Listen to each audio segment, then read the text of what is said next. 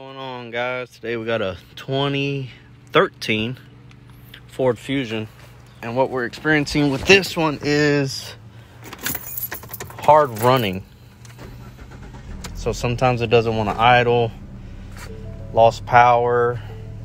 They can drive it for a while and be fine. So of course it had a code for low fuel rail pressure.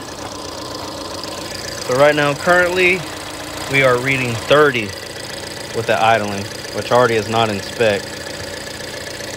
But I'm going to show you guys what the problem is. So we're going to go over here to low side fuel pressure. Is reading 108 PSI. That's at 30.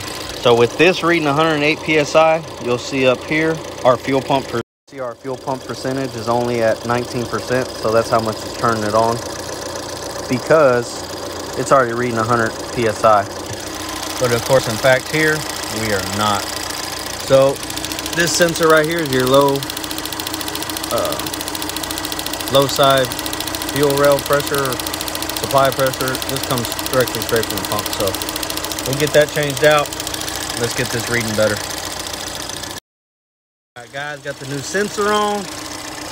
Now here we're roughly about 70, 75. And then here we're reading about 82, 80. So being that I've dropped this many a time,